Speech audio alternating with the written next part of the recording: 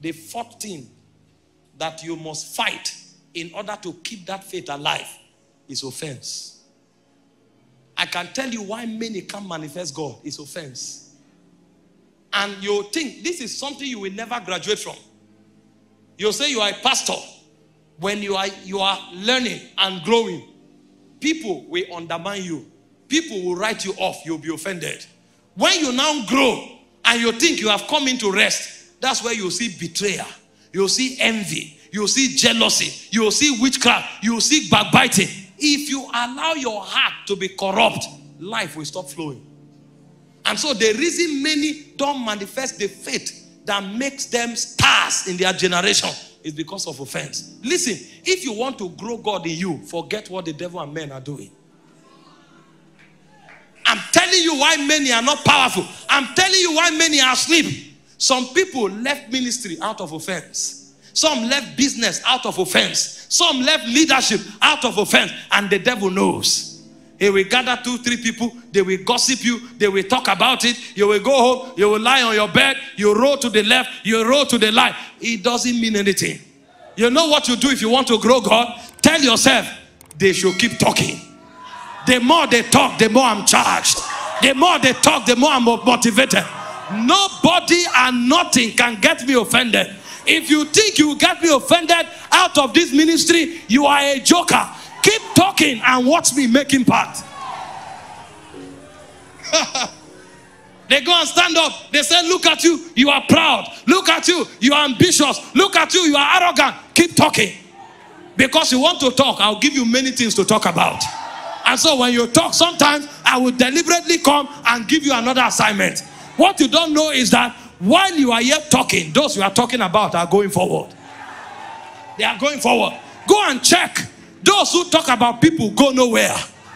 They talk and remain there and talk and talk and talk until 10 years later, the people they are gossiping, when they are passing, they bend down and greet them because levels have changed.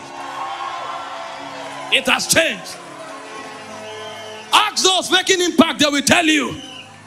Sir Prosper, the first time you organized your concert, did your friends not say you are ambitious? Did they not look at you and say, what is he feeling like? He thinks he's better than us. Where are they today? When you talk against people, you talk yourself down. But when you focus on your destiny and you don't care about what men are saying, when they speak, you say, throw your best shot. Nothing can pull me down. For greater is he that is in me than he that is in the world. He said, if we are born of God, you have overcome the world. I know those are the elements of the world system. So I don't care. I don't care. I don't care. I don't care.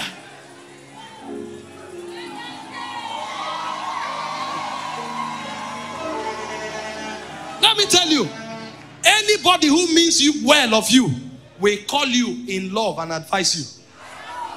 Anybody who chooses to go talk behind you, he just wasted his time. The more he talks, the more you make impact. The more you talk, the more they make impact. And a point will come, God will allow them to be alive to see what he will do with your life, to humble them. Somebody's life will humble somebody.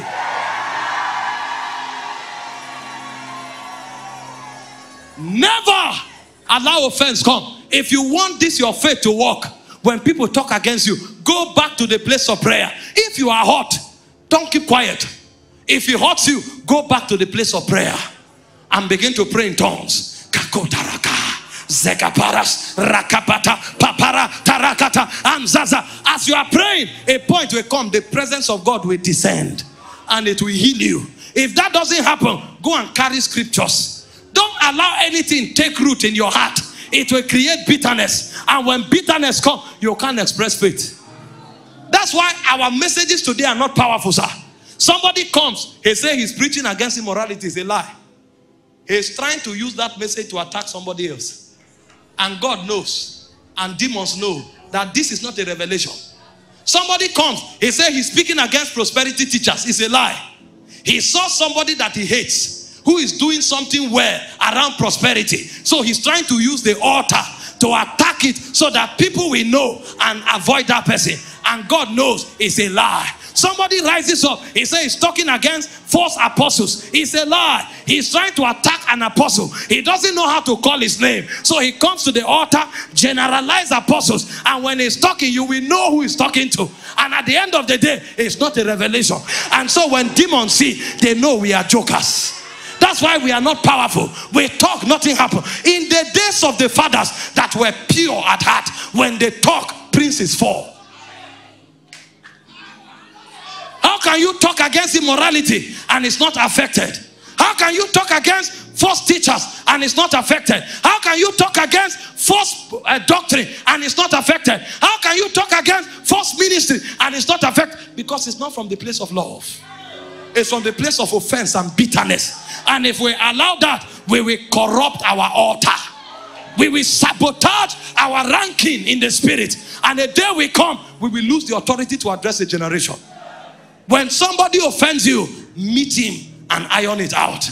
And when you are done iron it out, come to the altar with a pure heart and preach what the Holy Ghost puts in your spirit. I'm telling you why a generation is asleep. Why we are preaching and shouting, but nothing is happening. It's from the place of offense. It's from the place of bitterness. And so if we want to arise, we must leave offense behind. If we cannot leave offense behind, we can never rise. Look at the music ministry today. One person organizes a concert. Another person wants to organize a concert to show that is bigger. And it's not about glorifying God anymore. It's about creating a show. Offense, bitterness, insecurity, competition, envy. We can't rise like that. We will remain in the place of slumber. Jesus said, don't let yourself be offended. Thank you for watching, and if you have been blessed by this message, don't forget to hit the subscribe button. God bless you.